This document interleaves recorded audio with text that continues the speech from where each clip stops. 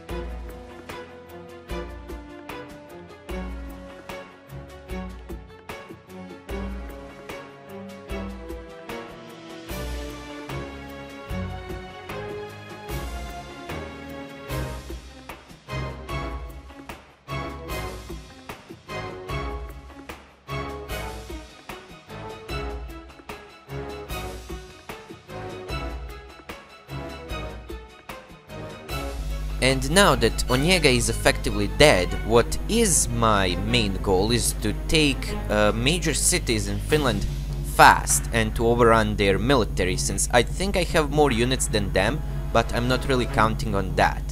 Because you can see that supply issues here are quite severe, and probably because also Finns did some bombings, which I cannot really stop since my air force is not all that well and I don't have enough production lines to really focus that much on the air force. However, with this, we have unlocked 2 new focuses: reclaim what is ours, which I will do, but first we shall hang the collaborators and thus secure Onega for ourselves and also integrate it. And yeah, now only thing that remains is capitulating Finland, which, boy, it's gonna be a challenge. Alright, so far we have faced very little to no Finnish opposition. However, as you can see, they're arriving on the front line and I'm having a bit of a supply issue. Mostly because this war was already hard enough, you know, in TNO before No Step Back. And now it's just absolutely atrocious. Like, holy fucking shit, they couldn't make this more shittier. But oh well, my main plan is to push from the south cause I have less forces there. However, I'm really hoping that they can break through.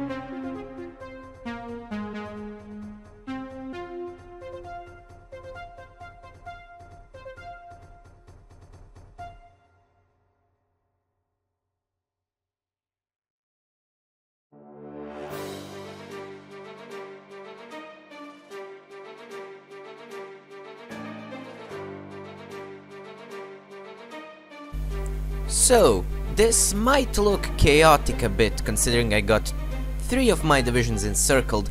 However, I think I'm winning considering I have 21k losses, they have 57k losses. We hold most of their territory, I guess, and I'm in process of, getting these divisions out right now.